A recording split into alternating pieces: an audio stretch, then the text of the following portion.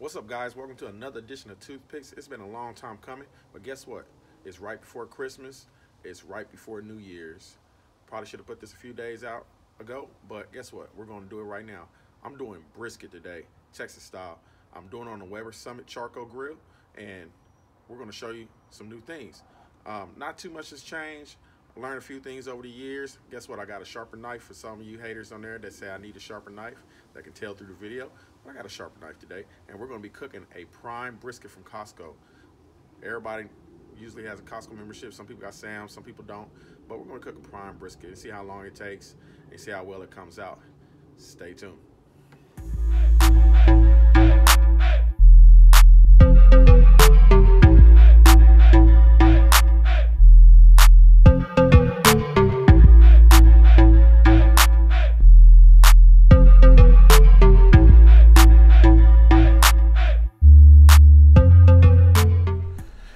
All right, guys, so look, here we go. I got about a 17-pound brisket I'm gonna do, but I'm gonna trim this down. When I trim this down, I may take about 1.5 to 2 pounds down. I'm not gonna do too much crazy stuff on this brisket, but I'm gonna take some of this silver skin off.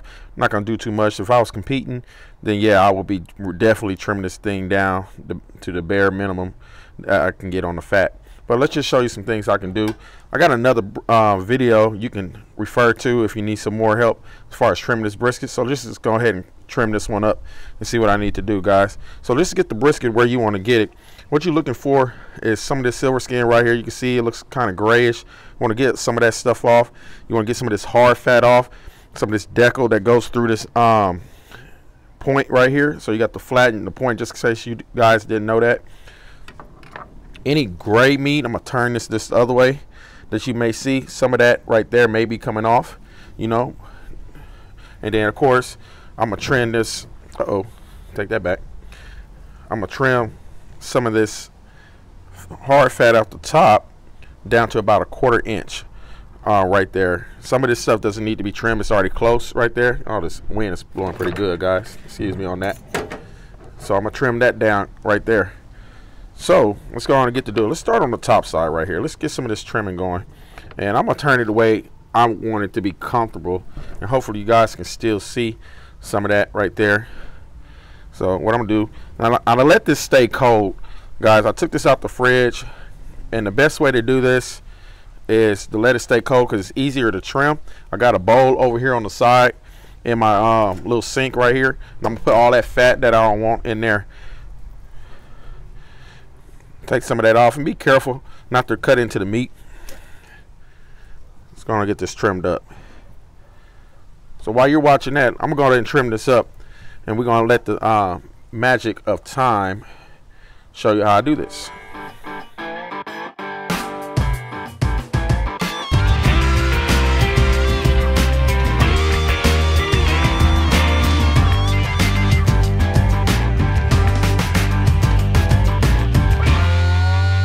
Alright, guys, so I kind of just fast forwarded everything, went through all what I had to do on as far as the trimming. Just show you what I did, guys. Like you see, all that silver skin in the beginning, you saw that was all over this. A lot of little fat spots right here.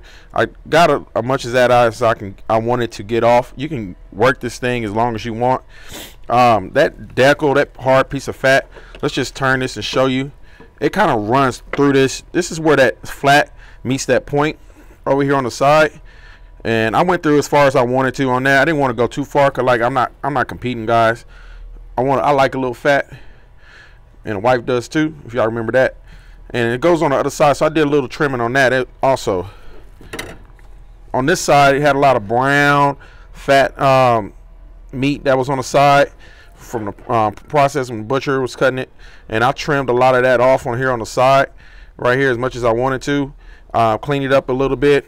If I turn this over, and I took this down to about 1/4 inch. Some of this is already really pretty thin on the fat cap, but I trimmed it down, and you can see if I fold this how it's almost about 1/4 inch right there, guys. So I'm gonna show you what I'm doing. I got it in this pan now, and as you can see from this angle right here, the grain kind of runs this way and runs up on this flat. So what I do, I'm gonna make me an indication point, and what I really do on that, I'll take this knife and I kind of go down right here cut that little piece off, maybe give it to my dog. For some of you that know Nightmare, he's not with us no more. He passed away about a month or two ago. So I have a little Maltese, but it's probably a little too big for him. So I'm gonna put it in here in this bowl. And this right here tells me where I want to start my cuts when I get ready to take this off. I'm gonna go against the grain, guys. And I'm gonna go all the way up. And it doesn't really curve. It always seems to ready on this brisket go like this. A lot of briskets, they're pretty much different, guys. And for this cut of meat, that's how I'm gonna do it. So let's just show you right now. Let's go to the next step, guys. And what I'm gonna do right now, this is enough stickiness on this brisket. I'm gonna wipe my hands a little bit, get my hands cleaned up. And yeah, I'm not using gloves. I'm in my own house. Take care of business. My hands are clean. Wash your hands. A lot of chefs, if you've been to culinary school, I went to culinary school a little bit, and you know, a lot of people in the kitchen, gloves can get contaminated because people don't know how to take them off and keep changing them. So you just wash your hands real good. That's why they have sanitation sinks in kitchens. I got me a new injector, guys. I will use olive oil. You can if you want. You can use mustard if you want. Any kind of binder you want. But today I'm gonna let the juice be the binder. Got my rubs right here on the side right here, and I'll clean these off because I'm touching it as you can see. So that's the salt and pepper right there, kosher salt, kosher black pepper, a little bit what I had of or what I made up over here. And I got this 1836 rub by Suckle Busters. I like for it's a beef rub. I've been liking usually I just use the salt and pepper, but I'm gonna use a little combination of both. So what I got this primed up, guys, and all you do is squeeze this trigger, hold this in the air till it's primed up. I made me a concoction, guys, of this right here is apple juice right here and a little bit of that Allegro, and I put this in a my little Ninja, and I mixed it up so that some of that hard particles can get grinded up real fine. So that way I can come through my injection. And what I'm gonna do, guys, I'm gonna inject with the grain. So let's do this. Let's put it in there, squeeze a little bit, and it might squeeze out a little bit, kind of go in little formation, go deep, come out, come up. And with this injector, guys, and I'll put a link to it, I don't ever have to dip my needle in and have to keep trying to pump it up. It keeps pumping that stuff as it goes. If you can see it in the corner, I don't know if you can see it in the corner, as you can see the level going down. And I'm gonna hit it all in this. Uh-oh. Still got some injection. Let me turn it around. Okay, so I saved that. The point runs a different direction. It runs like this a little bit, kind of going like this. You can kind of see it. Can't really see that on there, guys. But what I would do is go on the side and go through that. Let's put that in there. Okay. Some little funny little bloopers right here. So this is live, so you know you're not getting no fake stuff with me. Go through that.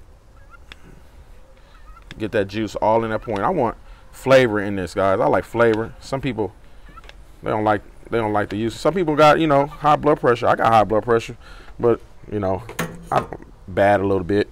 You know, sometimes I shouldn't eat a lot of salt and stuff, but shoot is good. But take care of myself too. So what I'm gonna kind of pat this right here, pat this dry a little bit. Some of that juice came out, guys. Turn this over. Not all the juice came out. Some of it came out, but a lot of it stayed in there, guys. Clean your area as you go. Throw that in there. Take another paper towel right there. Kind of get your area cleaned up a little bit. I'm outside today. I'm not in my kitchen. It's about 60 degrees out today here in December in Texas. All right, guys, so I got that done right there. Got my injection finished right there. Get my hands wiped again. Put my trash right there. Wipe my hands up. And I'm gonna use one hand. I'm gonna turn this around, guys, so you can see it. Okay, so what I'm gonna do, I'm gonna hit the bottom first. Cause my top is gonna be my display. I'm smoking this fat side up today. So what I'm gonna do, I'm gonna hit it with this little mix I have. 1 part to 1 part pepper, 1 part kosher salt, and you need coarse grain, guys, coarse grain. Put a little bit of garlic pepper in here also, guys, just to let you know that. Add little things here and there. You can add whatever you want in your rub, but mostly here in Texas. I'm not in Central Texas, but you know, in Central Texas they really use the black pepper and kosher salt only. Not, and that's really all you need, guys. I mean, you don't really need a lot, man. You want to taste this beef. I don't soak my briskets in Coca-Cola like some people do. I don't do none of that stuff that's unnecessary. But if you want to do it, go ahead, you know. Go right ahead, you know. There's nothing wrong with what you want to do in your own house. So let me stop talking and let me just show you how I'm doing this rub right here. Get a good coat on that. This is my base layer. I want to get up in here too.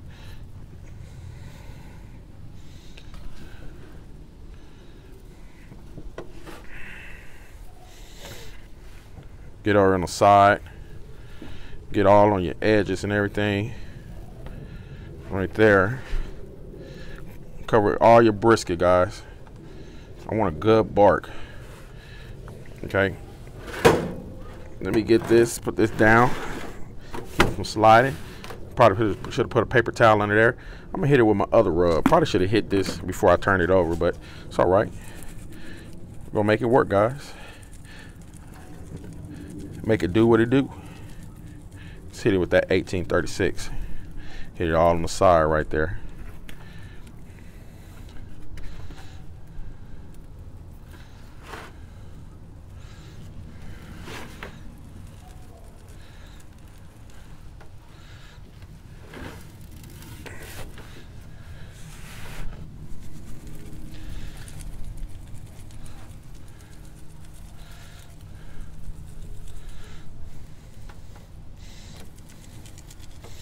There it is. So I ain't got that much left. I'm going to use the rest of this, guys. I'm going to hit this all on top. I'm going to cover it. We're going to have a good bark.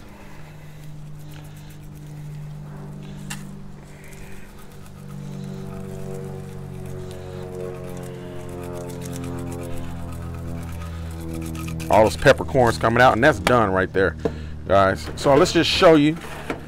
Look at that right there. Evenly covered, just about.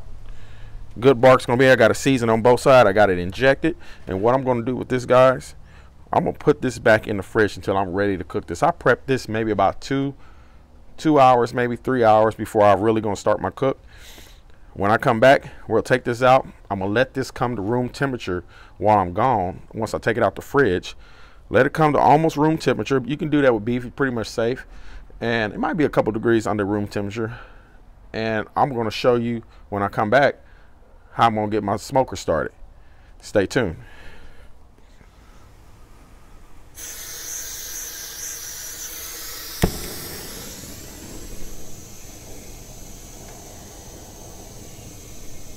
All right, guys, so here we back. I'm going to show you how I got my Weber Summit charcoal set up.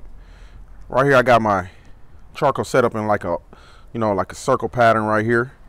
Some people call it a snake, but it's not ending on any point. So what I'm gonna do, I got some charcoal already lit, as you saw. I'm just gonna pour this right in the middle, right there in the middle. And this is gonna help everything get started. And what this is gonna do, guys, this is gonna allow everything to smoke real slow. What I'm shooting for today, guys, is about 235, maybe 240. Not 225. You know, I found with prime beef that you can cook a little hotter with it. The higher quality is, the hotter you can cook. That's why some of them guys, they're always cooking real hot and fast. But you know, I've tried that before, but today I'm preferring my old fat side up method. So what I'm gonna do right now, guys, I'm gonna throw some wood up here, and what I got is some pecan, just some chunks. As you see, some little chunks right here. This Western pecans right here, and they're about, you know, maybe about this big right here.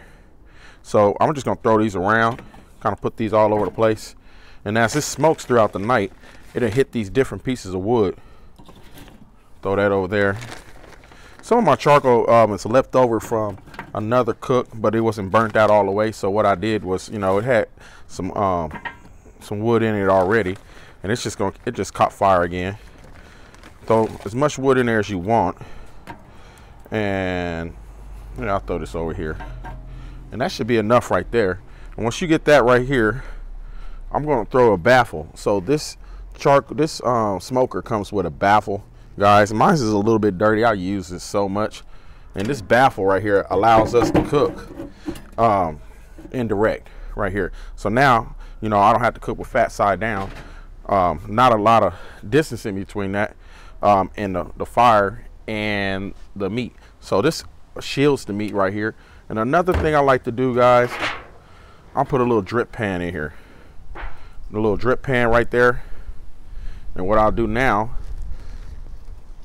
I'm gonna throw my rack here on top. Okay, just like that. Okay, and then I'm gonna open up my vents all the way on the bottom. All right, and get this thing flowing. And I'm gonna let it come up. Close that down. And I'm gonna raise this up, guys. I want you to see something. Right there on the top, as you saw in some other videos. I'm gonna get this a little sticky right now. Right there, there we go.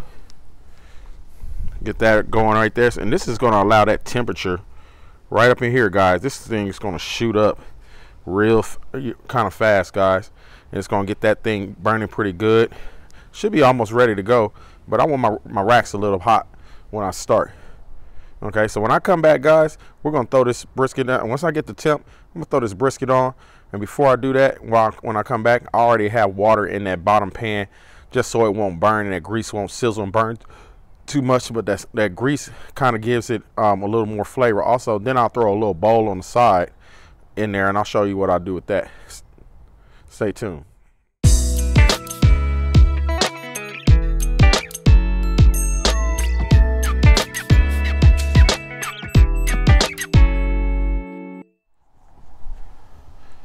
All right, guys, so let's get this brisket on. You can see I got a little temperature probe right here. This is the smoke right here. This is my smoke alarm. This is by ThermalWorks right here. So I'm gonna be using this today, guys. Up to says 240. So you know when I open this, of course, the temperature is gonna go down, and we're gonna go ahead and we're gonna get this brisket on, guys. Let that up right there. I got me some water right here in another bowl. I got a drip pan with a little bit of water. I got my probe right here, and I'm gonna come over here in front of this camera right here, guys, and I'm gonna lay this brisket right here over this pan. It's not gonna cover all the pan. It's pretty big, and as this goes today, guys, it's gonna shrink a little bit. We'll get some shrinkage on that. A lot of that fat will fall in there, but there's a hot spot all the way around this summit, guys, and it comes up right above here. But as this smoke comes up, the reason I got it fast up because it comes up and it rolls over. The heat rolls over the top instead of coming right on it. So I need it protected on the top. And what I'm going to do, guys, I'm going to get this right here. I'm going to get it closed down. All right. Get my vents where I want it. And I've been using this for a little while now. I pretty much got it set to where I think it's going to be good. With meat in there, it's going to come up there a little less in temperature. It's going to take a little while to come up. Plus, I got moisture in there. Get my hands wiped off. And all you can do now, guys, once you got this coming up, and as you see, it's almost, if you can see this, you know you can't really see it. It's almost back at 200, 159 right here. Got me some Shiner Frost. I just saw this yesterday, guys. I just decided to pick it up, never had it. But I'm a Shiner guy. Gonna get that pop right there.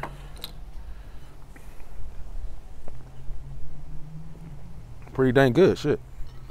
Excuse my language. I know this is not an advertisement, guys, but I got this little Yeti koozie right here. Keeps my beer cold because I'm just a sipper today, guys. I'm not really trying to get real drunk. I'm on call for work, so a little sipper right here. So next time I come, I'll hit it with a couple sprays. You know, I'm gonna probably be checking this about, I would say about every 4 hours. I'm gonna check this and I'm gonna hit it with a spray. And once I get the bark I want, there's no need, before I say that, there's no need for an internal temperature probe to start off, because I'm looking for the bark where I want to wrap it at. I'm gonna wrap it in butcher paper, guys. Last time I believe I wrapped it in foil, but I'm gonna wrap it in butcher paper today. It's coming up 195. Might need to open my vents up a little bit to get it up a little bit. Then I'll crack it back. Just gotta play with your smoker a little bit as you're going off and on to get your right temperatures. But I'm never gonna touch that bottom one unless I lose too much heat. But like I said, it's not cold today. If it was real cold, I would be having to crack that bottom open a little more. But this thing pretty much holds temp once you get it set, once it gets rolling. So stay tuned, guys. I have a little clips in between showing how I'm doing this. Not too many, and we're gonna let it roll. I'm not gonna touch it. Stay tuned.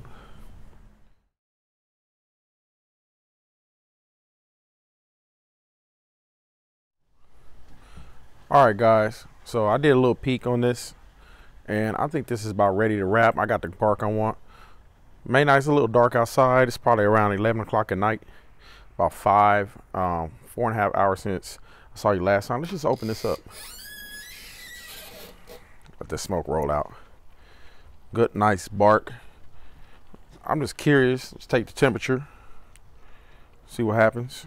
Got my thermopen right here. 161, 177. It's cooking pretty fast, guys. And it's been hanging out at, I mean, I'm talking about,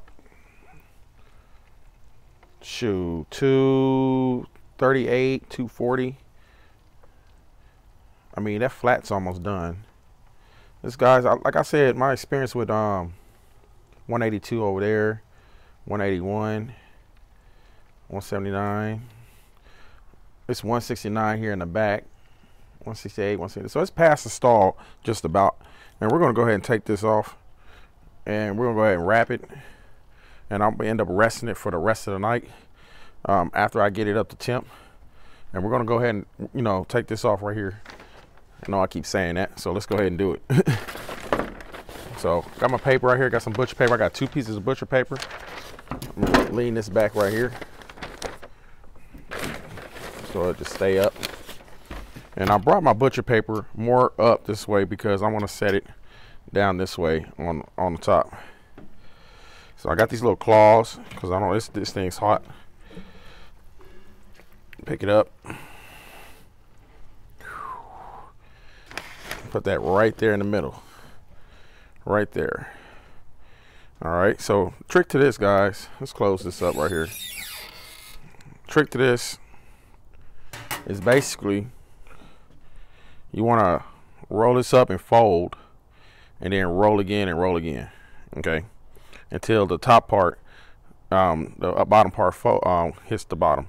So what I'm gonna do is usually scoot this back right here.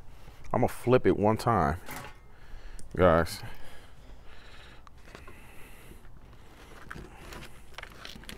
Flip it one time. As you see, it's not burnt on the bottom. You see it's not burnt on the bottom whatsoever. Right there. So what I do, I like to take these, set them right there, both pieces of paper. I'm gonna take my little pieces off. And I apologize for the light. Just a little more over here. Fold this over like this. The reason you have to do this with bigger, some of the smaller briskets you don't really have to do this with. Turn that in that way. Fold those in. So I get that real tight right there, okay? Okay, so I got that real tight. Kind of fold that in. Fold it in like this. See how that's going? And what I'm gonna do, I'm gonna take it and tuck. And I'm gonna wrap. Now we have the bottom. Okay? That's the top right there. Bottom. Tuck it. And what I'm gonna do, I'll take this and do it just like that. Tuck some of these in. Set this back on the smoker. Raise it back up. Still at 200. Kind of clean off my rack a little bit.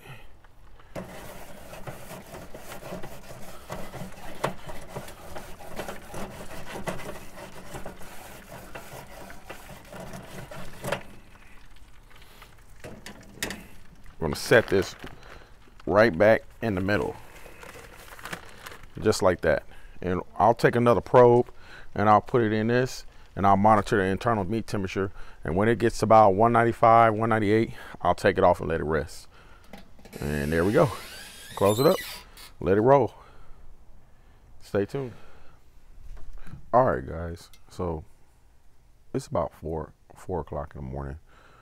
I think this thing is about ready to go on the warmer box. So let's just take a look at it.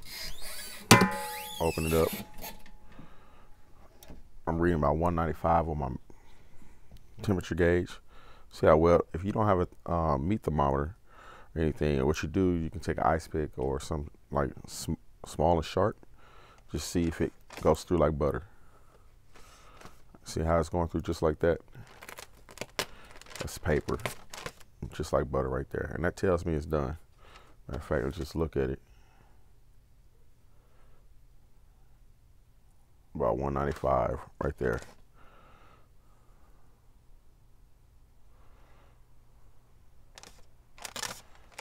Just like butter.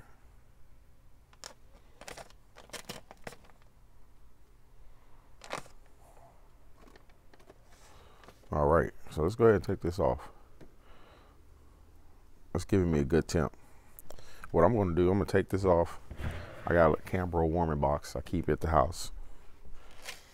Take that out, easy, just like that. I got a pan.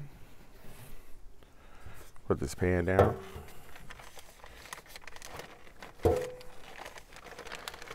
And man, I can feel how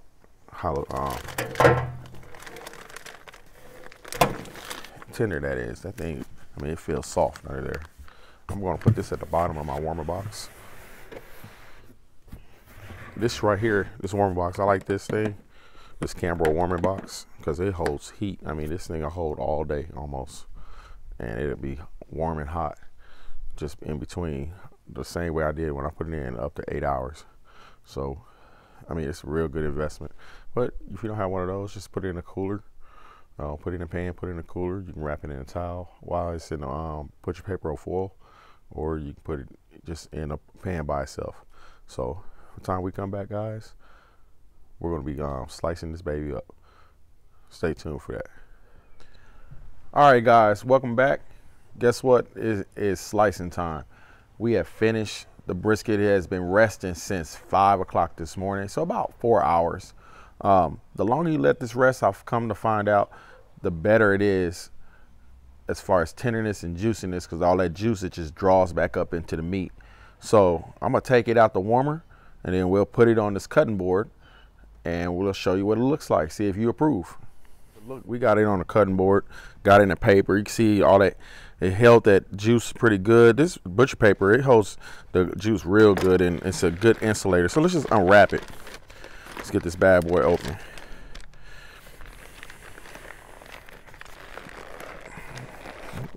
Ooh, don't want to lose none of that. Open it up. All right. So what I'm going to do, I'm just going to flip it back over. Right there. Look at that nice bark. That is beautiful. So this is my indication mark that's on this side right here, and I'm just gonna cut a little piece of that off just to show you. And in the beginning, a little more so right there. It might be a little hard on some of the bottom, but it's not even really hard right there. So let me just cut some more slices. You want to cut about a 1/4 inch slice right there. Nice.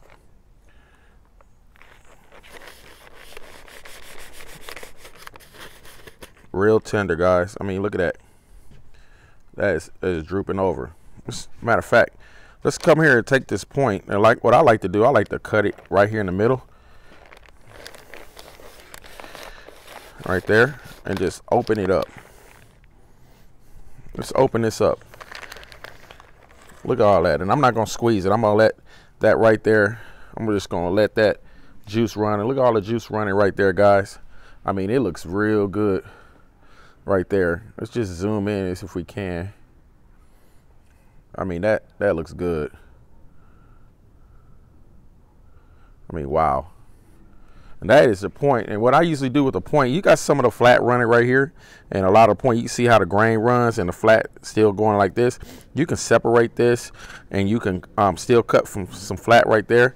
But what I usually like to do, I used to like to maybe cut it in half, and on the back end right here, this is where you'll get your burn ends right here. Just cut that off. You can put that back on the smoker, dip it a little sauce, put it in a pan, whatever you want to do, and make burn ends.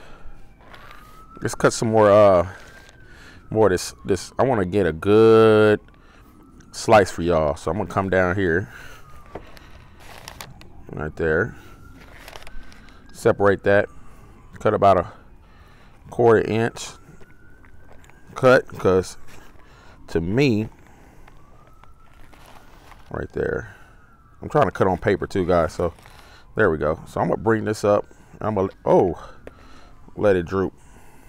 Look at that. That's a thick slice right there, and it wants to break apart, but it's not too overdone either. So that's just showing you what that looks like. You got a small little smoke ring right here on the bottom. Good, nice piece of fat. I mean, that is good. Even if I hold that big part, it kind of droops over. That's a 1/2 inch cut, guys. So there you go. I mean, just show you what it tastes like. I like the little ends right here. And I'll taste this one, and shoot, you can't see me on camera, but I mean, that's good. So I hope y'all enjoyed this video, and stay tuned for more. I'm sorry I've been a while, but this one came out real good. Toothpicks.